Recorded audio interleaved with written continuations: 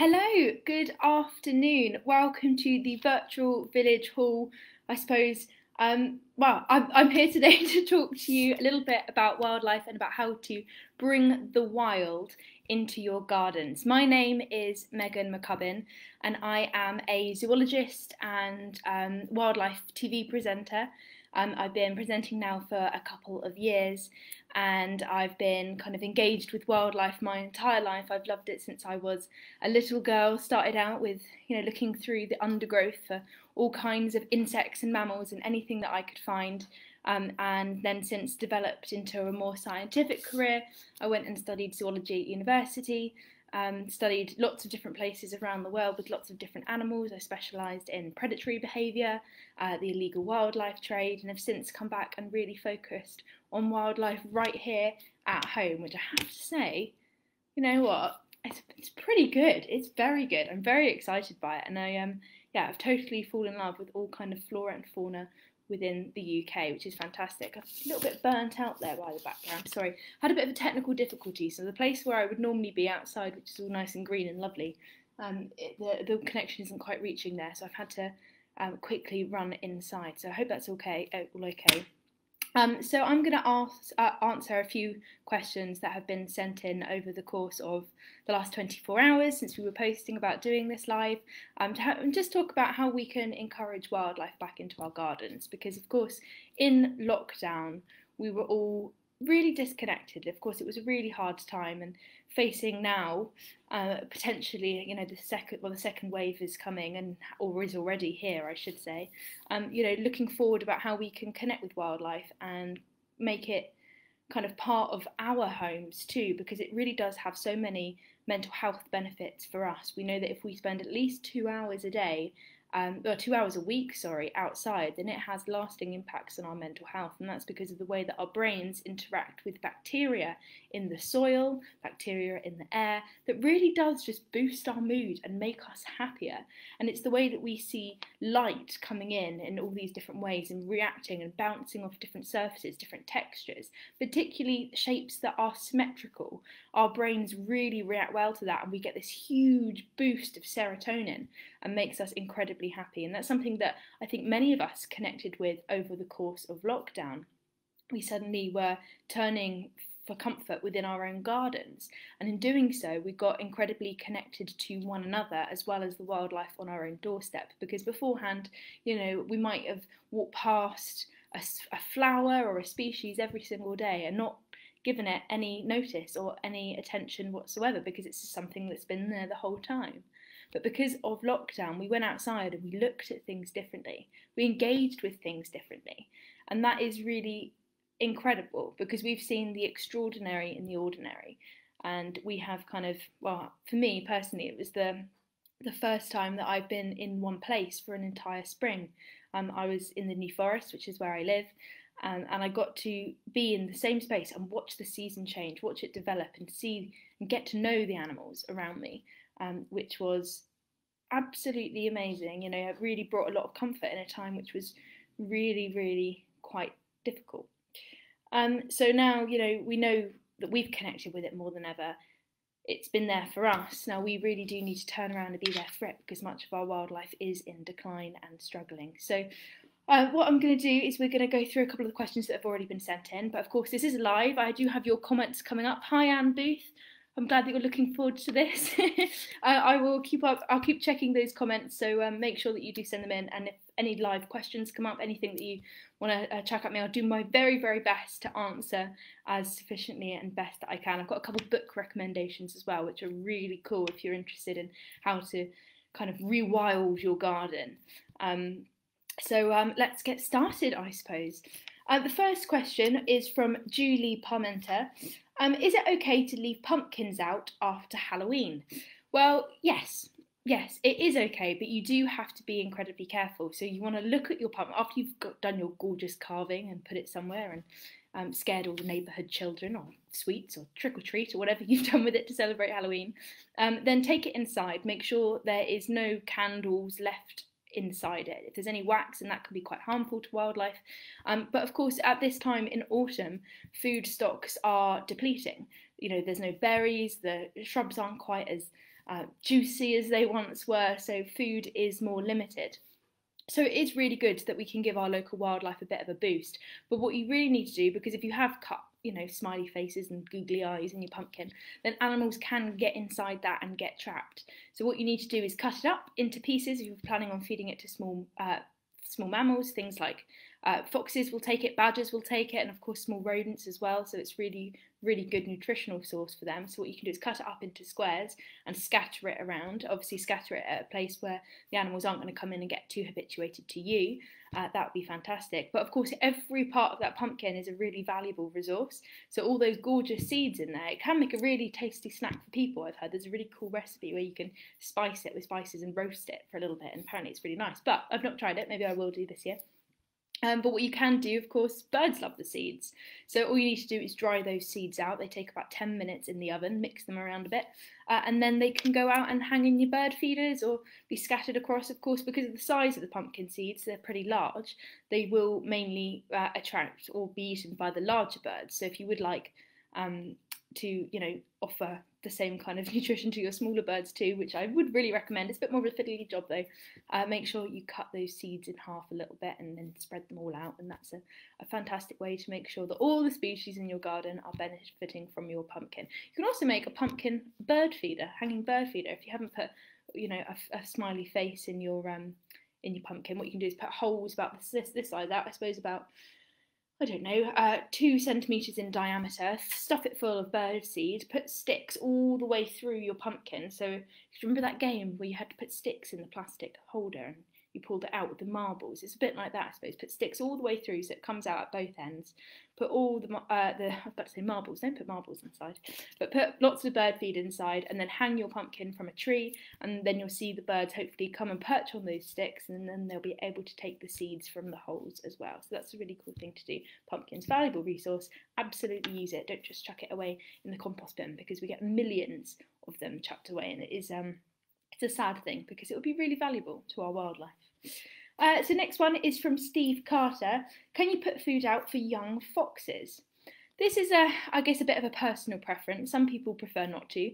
I personally do. It's something I've always done. I put food out all the time for the foxes that live down the lane from me. And especially important at this time of year because, as you say, those cubs have grown up a little bit. They're still juvenile, so a little bit of extra support can really, really go a long way. But I think the key there is always consistency. So if you're able to do it, make sure you can continue to do it. And it's a really nice thing to do, particularly if you're like me or my stepdad Chris Packham and not very good at cooking, and there seems to be a bit of leftover, because foxes are incredibly generalist feeders. They will feed on everything and anything that they can, obviously depending on their environment. We've got urban and rural foxes. So yeah, we feed them, the mouldy stuff at the back of the fridge. It's got a bit off, that everything, because it all can be used, and they've got really strong stomachs, so they're able to take it. Well, they need to with Chris's cooking anyway, but don't tell them I said that. So yeah, absolutely. I personally do, and I find it really great because I can sit at a safe distance back and I get to know my foxes. And that for me is a really amazing time of the year when the cubs start to come out and I can sit further back. Initially they'll know, they might know that I'm there because they've got really keen noses, so they'll be able to smell me. But after a period of time, they get used to me kind of being far back. And when I say far back, I'm probably a good, 15, 20 metres with a pair of binoculars. And they kind of play around and have fun, and they kind of, every time we come out, they know what time it is, and they'll be scuttling around in the undergrowth, but they won't show themselves until we're far enough back that they feel comfortable to come out and indulge in their new feast of, old food. And what else do we give them? We give them dog food, actually. We give them kind of dry kibble, which is really good for them, so a mixture of that as well. So yes, I personally do feed my foxes, but there we go. Catherine Pabler, how to encourage hedgehogs into the garden. This is a really important one. I love this one because hedgehogs are in serious decline. We've lost the vast majority of our hedgehog population in the last 50 years. We used to get them all the time around the house in the New Forest, and I have to say I haven't seen one there in about the last 10 years, which is devastating, really, really devastating, because they're actually Britain's favourite mammal. We love our hedgehogs. They're very, very close to us, and so we need to give them all the help that they can possibly get. So to encourage hedgehogs into your garden, what I'd say is the most important thing to do, because it's what's causing their decline is a lack of habitat destruction and fragmentation. Habitat fragmentation is when we've got this gorgeous landscape of rich habitat, which is perfect for all kinds of animals, and we put roads, we put fences, we put everything up across it, and we block it out. So wildlife is unable to move across those barriers, it's unable to go over the top of those fences or under the fences, and is unable to disperse to find resources, to find mates. So this is something called island biogeography, so that you create these pockets of islands where habitats become, where populations become incredibly vulnerable. Which is one of the big things for hedgehogs, is that they simply can't move around. So one thing you can do, and I'm a big advocate for, is hedgehog highways. They're really, really easy to do. All you have to do is put quite a small hole at the bottom of your fence. The exact dimensions are about 15 centimetres wide and about 13 centimetres high. So it's not very long whatsoever. It's a tiny little hole. And then you can get hedgehogs coming through. And if you're gates are raised, your fences are raised, then just put a little ramp on the side of the hedgehog highway, and they're quite good climbers, hedgehogs, surprisingly, really good climbers. So and also a great thing to do there is also get a camera trap to see if you have enticed any hedgehogs in.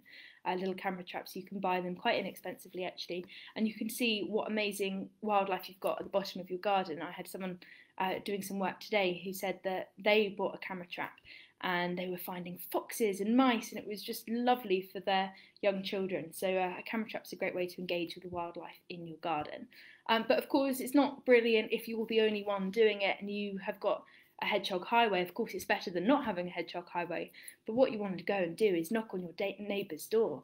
Start a conversation with them and say, hey, do you know about the plight of hedgehogs? Do you know about their decline? Any chance you could put a hedgehog highway in your fence across? And then you hopefully get a whole street doing it, which is an amazing thing when communities are able to talk to each other, talk about conservation. And most of the time, you know, I've done this quite a lot. One of the projects for my little brother, who's 12, I asked him to go and check with the neighbours and get everyone to put hedgehog highways, and I have to say he was really successful. And the Wildlife Trust, the Hampshire and Isle of Wight Wildlife Trust, have been doing something similar. They've been going and creating this initiative called Wilder Streets, Portsmouth.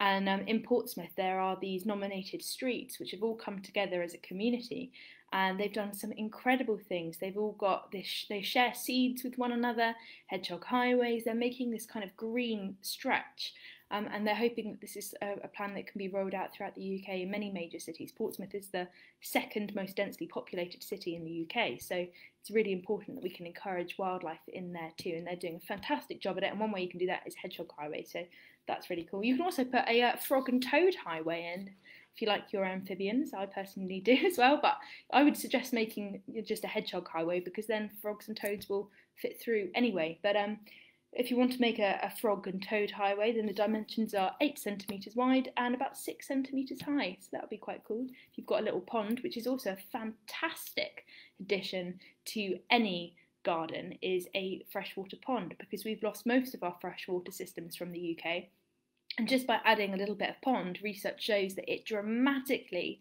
increases the amount of biodiversity that you can see in your garden, because the birds will come in, they'll drink, they'll wash, there'll be amphibians, you know, you have your toads, you'll have newts, your frogs, you'll have your you know, hedgehogs coming in to drink, your mammals coming in to drink, your damselflies, butterflies.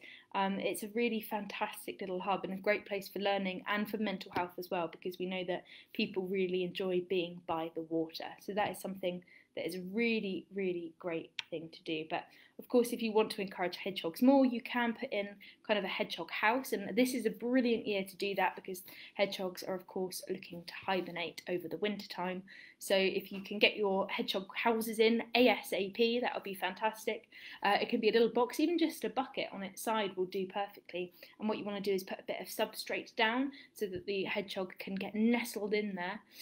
So what you want to do is like some nice hay or some straw, right in there, tuck it in quite heavily, and the hedgehog will come in and nestle in. Also a little food tray of wet cat food actually works really well, and if you're using slug repellent, then that is really, really detrimental to hedgehogs. So hold back on the slug repellent. So that's a few ways that you can get hedgehogs into your garden. Fingers crossed that you can see them. I really hope you're able to. They are a fantastic little animal that really adds so much to our biodiversity. On to the next one then. Helen Wyman. She can hear tawny owls at night in the paddock close by. What are the chances of seeing them during the day?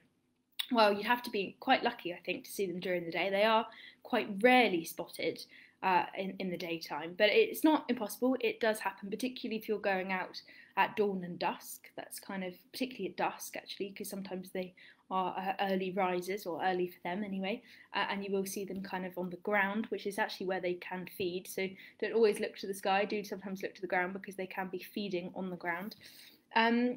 It's tricky, really, seeing tawny owls. I hear a lot of them where I live. We think we've got about 20,000 pairs of tawny owls in the UK. They're the most common owls that we see.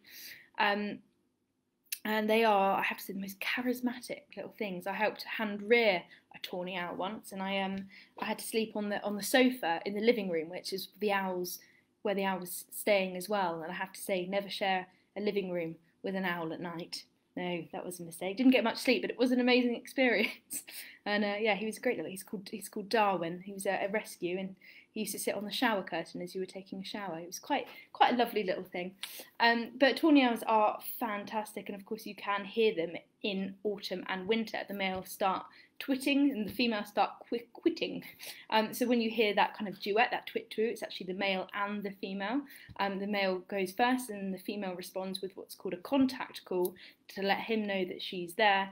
And they kind of do this kind of duet together, which is what you'll be hearing in the paddock, which is an amazing thing to see. During the daytime, they are kind of nestled in cavities. They really like deciduous, thick woodland. So they are incredibly well camouflaged, very well camouflaged. So do go out and look, have a look through. But yeah, I mean, yeah, if you do get to see it, that would be fantastic. But during the day, it is harder. So I'd suggest going out at dusk. I think it's probably the best chance to see them. Emily Thompson, how to save bees? And this is actually a similar question by Toby Cowell as well, who said how to save bees and butterflies. So I'll do them both together. So butterfly, let's go bees first, shall we? Of course, we all know that bees are incredibly important animals for pollination. We rely on them so heavily for our own crop production. It's really important that we can kind of safeguard the future of bees, and wasps as well. Now, I know not a lot of people like wasps. You hear the buzzing and you instantly go into panic mode, but I have to say they are equally important pollinators as bees. Equally important.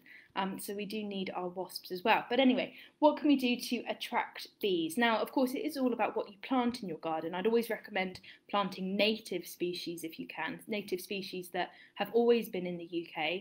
That's because all the animals that evolved here will have specialised adaptations in order to use those plants as a resource. So the proboscis bit that comes out of the mouth of the bee to collect the pollen will be specifically adapted to certain UK native plants. So it's almost like a puzzle. If you bring in other species, it's not quite going to fit with the species that we've got, and often can cause conflict and problems. So I'd always recommend getting native species if you can. The things that I've got in my garden that the bees absolutely love is lavender. They really, really love lavender. So if you can get lavender in, it's great, especially because it smells really good as well. And I don't know if you've got dogs, but dogs like rolling in it, and they come in and it's not like, you know, when they go out and roll in badger poo or fox poo, they come in smelling of lavender, and it is lovely. So I really recommend lavender. The bees absolutely love it. The other things that you can get are thistles as well. Thistles are great. You've got foxglove, hawthorn, and alliums as well. Alliums are really, really good for bees. There's been some really interesting research done in the last year where scientists actually noticed with bees that if you look at the plant, sometimes if a social bee species emerges early, then what they'll do is they'll come and they will damage the plant, and what that damage will look like is almost a half crescent moon shape, and that actually causes flowering plants to flower earlier. And what they think, because they tried doing it themselves and creating these half moon patterns in the plants, but the plants didn't flower any earlier when it was human made, and only when it was done by bees. And what they think is that there might be some kind of chemical in the bee saliva that actually causes the stress response of the flower to open up earlier, because if the flower feels like it's in threat, it will open up earlier so that it can reproduce earlier and get all that pollen out there so that it can survive, essentially, if it feels like it's going to be eaten or destroyed or some kind of climatic change that might threaten its survival for that year. They'll open up earlier and reproduce earlier. So that's a really cool thing that we've just found out about bees. Again, it's finding those extraordinary things in the ordinary that we see every day, and this could have, you know, really important implications when it comes to research for climate change as well. So there's that going on, which is really exciting. I'm excited to see what happens. Butterflies as well. Buddleia. Yeah, they love buddleia. I had so many painted ladies on my buddleia this year. I can't even tell you. It was covered in them. Absolutely lots of them. So buddleia is a really, really good one as well. And of course, any wild flowers you can bring in. If you can have a wild flower patch, excellent. It's a really exciting thing to do. My favourite thing is to go and sit out by my wildflower patch because it makes me feel happy. All the different colours and everything. Oxeye daisies are beautiful. All these kind of beautiful poppies and native species that you can get in these mixes, and it's really low maintenance actually. It looks beautiful and it doesn't take too much work. You only have to kind of mow it once a year, potentially twice a year, depending on how you'd like to manage it. And also the sowing is quite simple as well. So we can talk a little bit more about that in a minute. What other questions have we got? We've got one. Oh, this is also from Toby Cow. What's my favourite animal? That is a tricky one, I'd say. I do really like my predator. I quite like hyenas. Hyenas are a really good one. If I had to say, or sharks. I'm a real big shark fanatic. I've worked with sharks. I've researched them. I did a project on shark personality, which was really amazing. To find out that, I helped a friend with her PhD work, and she found that sharks do have these different personalities, juvenile lemon sharks, and they actually will choose which they're kind of quite social in their young stages when they're in the mangroves, because the mangroves provide them protection from larger sharks, and they will be quite social with one another, and they will actually kind of choose to swim next to sharks with similar personality traits. So they're essentially choosing who's more suited to them, which is actually really fascinating. So on to, if I had to choose a UK species though, I would say, do you know what, I might go hedgehog. Or a fox. You know what, it's really tricky. I love it all. I really do. It's tricky. Or maybe a bird of some kind. A goshawk is pretty cool. Goshawks are quite great. From formidable predators, goshawks. Absolutely amazing. Let's go on to Leslie Mitchell-Moore, because I'll start rambling and go off on a tangent again. I do that too often. So, how can you create kind of a mini wild hedge in the garden? Lots of different things really. You can use kind of hazel or English yew. Again, I try and use native species to do that as well. And hedges are of course really important because they're something called a biological corridor. So the hedgerows across the UK are fundamental. They were once, of course, used just to mark land boundaries for agriculture or ownership. And now we know that they are really important, like I mentioned earlier, with those fragmented habitats where you've got those islands of habitat. Having something, a hedgerow, that links them up is really, really important because it allows the animals to safely move from one to the other. So if you can put hedges in, I really do recommend it, and kind of help build those up. Nice thick hedge is really good, of course, for all kinds of animals. You know, nesting birds will really love it. You know, you'll have hedgehogs in the undergrowth, you'll have insects, everything. So that's something I'd really, really recommend doing. Why are pigeons multicoloured? Now this is an interesting one and with quite a complex answer. It's all due to the expression of 3 very specific genes, and I think the question was getting at not why are they multicoloured on the neck. If you know that if you look at a pigeon, they've got that iridescent kind of purple blue tones in their neck. This is more kind of, why do you see pigeons, some that are grey, some that are brown, and some that are whiter? And it's all to do with these 3 gene expressions. And the way that these 3 genes interact with one another basically is kind of like coding for the pigmentation on the feathers. So basically there's obviously every animal on Earth gets its coloration from a compound called melanin. And there's 2 different types of melanin. You've got eumelanin and you've got pheomelanin. So eumelanin is responsible for the kind of the black-brown pigmentation that you see, and then you've got pheomelanin, which is responsible for the red and yellow tones, and it's the combination of the two which determines the coloration of the animal. And there are kind of exceptions of this, because you can get genetic mutations, of course, like for example in badgers you can get erythritic, leucistic, albino badgers, all this kind of stuff. So it's just basically variation in the genetics of the animal. Interestingly though, if you see crows, an animal which is typically jet black all over, if you see crows with kind of white blotches on them, it actually indicates that they've eaten too much human junk food. They've eaten too much fat and sugar in their diet at a young age, and that has changed the pigmentation in their feathers as adults. So that's a fact that I learnt this summer that really blew my mind, actually. Crows eating junk food, changing the black pigmentation on their feathers, but really quite cool.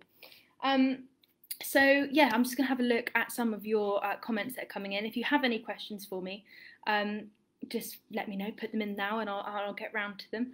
Thank you for the pumpkin advice, you're very welcome, I hope it's useful. I hope you do try pumpkin bird feeders. If you do, take a photo of it and maybe comment it somewhere in the virtual village hall. It'd be fantastic to see those, so, or send them to me directly, it would be fantastic. I just love crows. Do you have an opinion on them, Megan? This is from Veronica. Absolutely, I love crows. They are so highly intelligent. You know, we know there's lots of intelligence studies have been done on them. I'm really fascinated by the mind of animals, the psychology of animals, and how they think and how they work and how intelligence evolved. And I think crows are a fantastic species to study. Because they demonstrate, you know, problem solving, critical thinking, self-awareness in some cases. They're really fascinating. When you sit and watch a crow and you know it's working out something.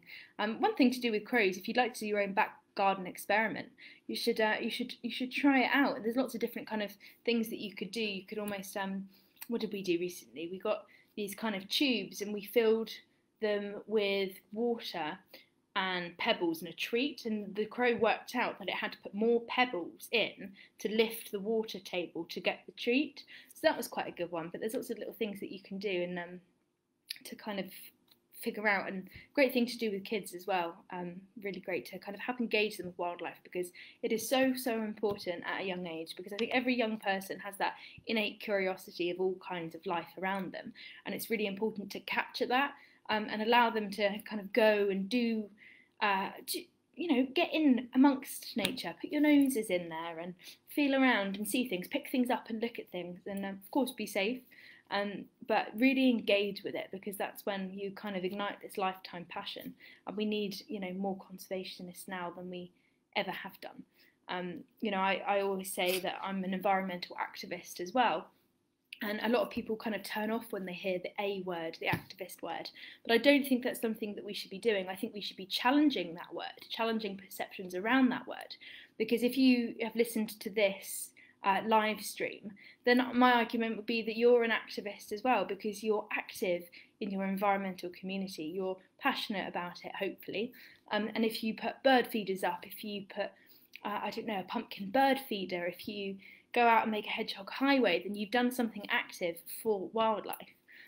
So we really need to kind of re-challenge that word, because activism is what it means to you, and you can do it in your own way, at your own scale. And I think every kind of step forward needs to be celebrated, and if we can wake up every day and do something a little bit differently, then it's going to be really beneficial for all. It doesn't take, you know, you don't have to be kind of an extreme activist if you don't want to be, but it's always really good to be active in your environment and make your gardens as wild as possible.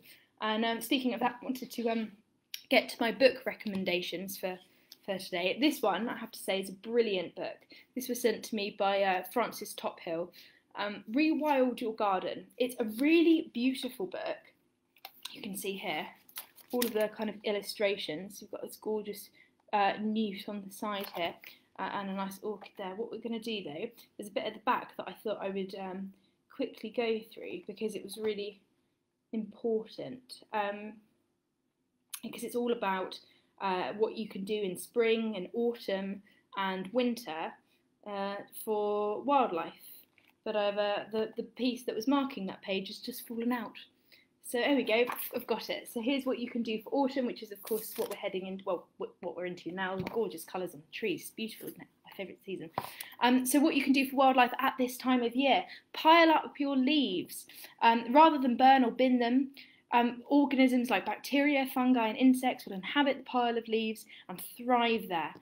Once those leaves have been consumed, it's really great and lightweight compost, which is perfect for your garden soil. So if you can, pile up those leaves, let the decomposers do their thing, and you'll be left with some great soil. Place any nest box that you might want to put up. Place them now, it's quite a good idea, because of course birds aren't nesting at the moment, it's not breeding season naturally, birds are kind of recovering from quite a hectic spring and summer rearing their young. So what you can do is if you go and put up those nest boxes now, then those animals will hopefully get acclimatised to those boxes, and when you put things up it kind of gets covered in your human smell, and some animals are quite sensitive to that, so if you're able to put it up earlier then it's less kind of human smelly. So it's a kind of always a benefit to do that as early as you can in the season. You don't have to, obviously you can still put up bird feeders and they still will be highly successful later on, but if you can do it now it's quite a good thing to do, so that they can get acclimatised to that new object in their environment. Plant any bulbs you have, which is a good one. You can obviously create hedgehog houses, which was what we were talking about earlier, and fill it up with leaves and twigs and just place it somewhere strategically in the garden that's not too close to where you are all the time, somewhere a little bit hidden and a little bit sheltered.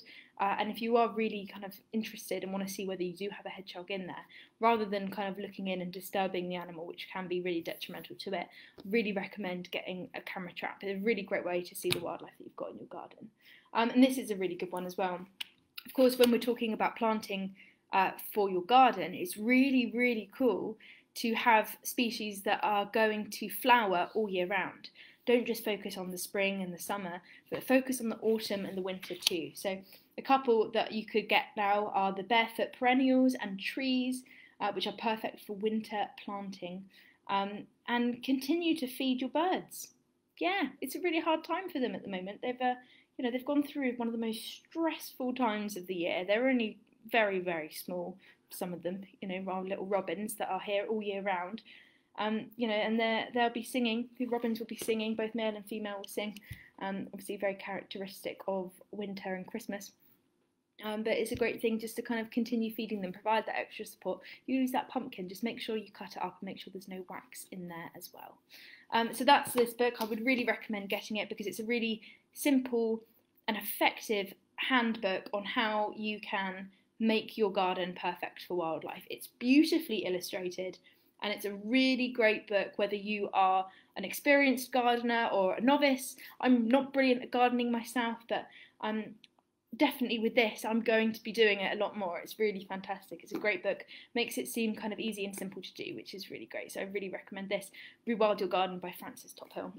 And if you're interested in hedgehogs, then I'd recommend the Hedgehog book. Now, this is a series of books which have come out, which are focused on lots of different, we'll move that in a little bit, which are focused on lots of different species. So there's, I think, one on bees and everything else. The Hedgehog book is great because it's got everything you'd ever want to know about hedgehogs in it.